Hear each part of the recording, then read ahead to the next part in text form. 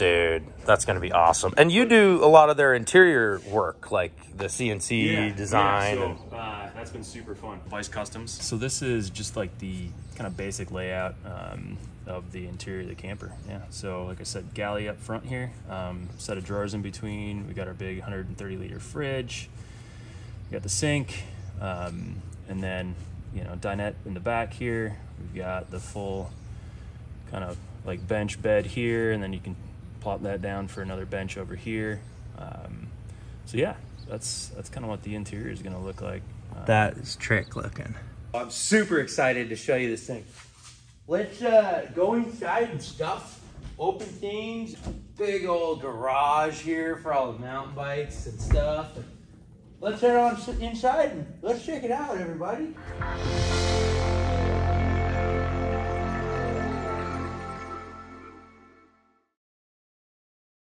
But yeah, let's take a look inside. Ooh, let's head on in. So we mounted the Red Vision inside, and the control panel here, and so I think you talked about you're going to do like a little kind of. Yep. Yeah, I can go kind of through. So galley right here, fridge over here. We're just doing an induction stove that's going to go in a drawer. Nice big sink over here above the battery, and then this is going to be kind of like our utility cabinet. Basically, I'll build about a 4-inch deep cabinet, kind of almost like a medicine cabinet, where you open it up, you can get to all the fuses real quick. Something blows, we can find it right away, and then just expose the controller here so we can turn everything on and off. Yeah, and that thing hooks to your phone, and it'll tell you if a fuse is blown, and you can turn the lights on and off with your phone, and like, oh my gosh, it's fancy. Yeah, well, it's super nice for cool. when you're driving. You can monitor. You can make sure your fridge is on. You can just monitor everything. You can be sitting around a campfire. Yeah. And want to get the heater going or something. You'd have it off. You can turn the heater on from here. It just gives you a wide range of just control. Okay, I'm sold. I'll take one Red Arc Manager 30 for the Mavicon, please. And managing everything. That's pretty slick. And a 360 amp hour battery, that's pretty small for that. It's not bad. Yeah, I'm really excited about that. I mean, even in a bigger camper like this, space is always a premium, right? Yeah, so, oh yeah. Anything we can do to kind of cut down on some of those utility sizes, I mean, it makes a big deal. Coda wants to come in. Come on, Coda. Right on in. Oh, that's funny. It's dog friendly. We've got 2 of our own, so there will definitely be doggos in here. Yeah, so what are your plans for them? Like, are they going to sleep up in the bed with you or down here? No, I'm excited that they can't get up here, actually. Yeah, I was. That's kind of what I was thinking. Yeah, no, like I said, there's going to be a big bench over here that they can sleep on, the split dinette in the back. So kind of like an L dinette? Kind of like an L shape, yeah. The full bench there, and then it'll split back here. Probably do like a lagoon table mount in the middle. You can drop it down for, the idea was I want to be able to sleep for adults, right? Yeah. So we've got 6.5 feet-ish, right, in between in the back, so easy there. And then this is over 80 inches, I think, that direction. So easily sleep, for hunting camp or something, right? I mean, a couple buddies can be in here, no problem. Nobody's got to snuggle. Yeah. And this gives me a great idea of what my camper is going to be like, because mine's, I believe, 85 to the back here.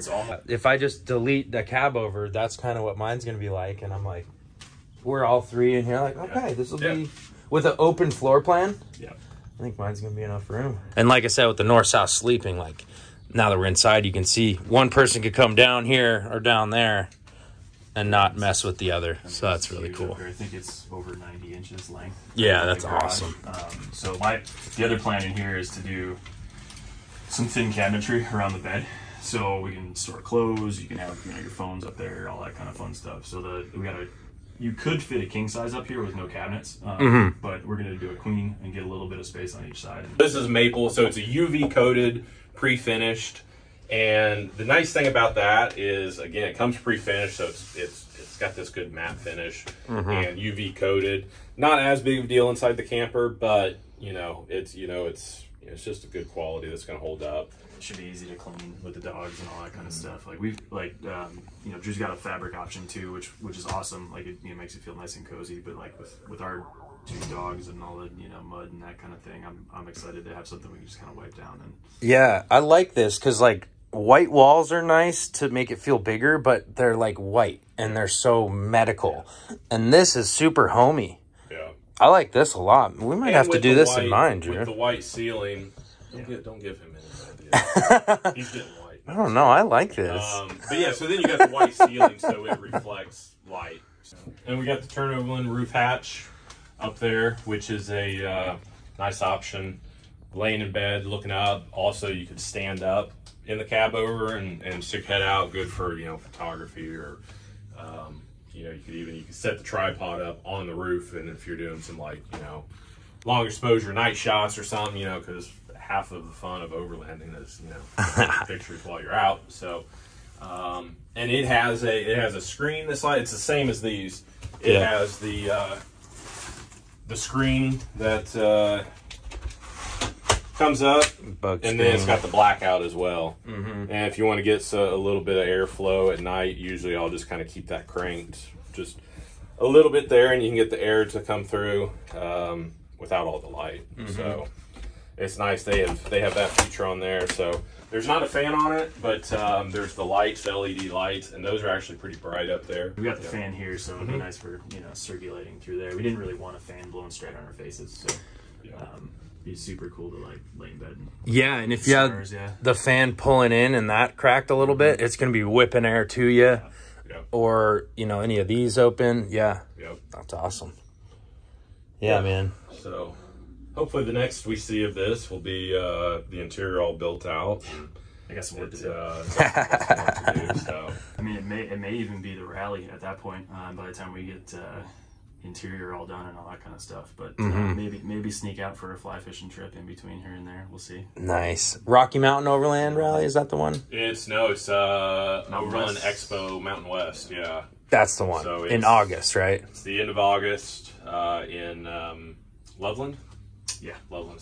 Anyways, we'll see you guys on the next one. Super stoked to show everyone my favorite Bison camper so far, and your new home on wheels. Yeah, we're super excited. You guys comment below, and really the only question is, are you down to mob a Bison Overland camper? Woo!